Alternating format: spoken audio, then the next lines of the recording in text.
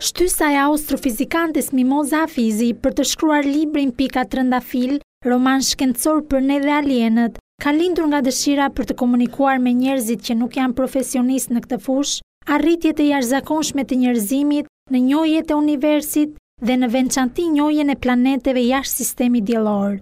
Aty ku mund të ketë jetë dhe qenie të tjera të arsyeshme përpos nesh. Këtë emocion unë e komunikoj gjithmonë me studentat e mi përmes formulave, po kësaj here desha të gjej një mënyrë të thjeshtë që çdo kush me formimin minimal, pa pas nevojë të njohë shkencën, ta kuptoj se çfarë po ndodh, se si njerëzimi i 1000 vjeçarit të tretë ka arritur të depërtoj kaq thellë deri në mijëra, miliarda vite dritë larg, edhe të kërkoj jetën edhe në planetet e tjera të galaksisë.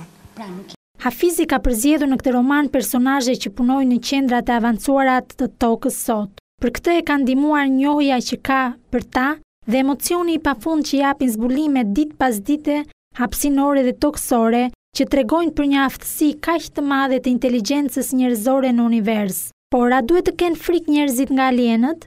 Shkenca është mjaft e avancuar për të thënë që nuk ka asnjë rrezik të afërm që i vjen tokës nga planetet rreth rrotull, pra rreziqe astronomike të themi, por edhe alien të tjerë akoma nuk kemi gjetur. Jemi në përpjekje për të kuptuar se ku mund të ketë jetë. Nga mijëra planetet që kanë zbuluar teleskopët tonë janë rreth 30, të cilët ndodhen në zonën e banueshme quhet. Mesazhi kryesor i Mimoza Hafizit në këtë libër është se shkenca është e bukur dhe bota shkencore është shumë mikpritëse për çdo që do të bëhet pjesë e saj.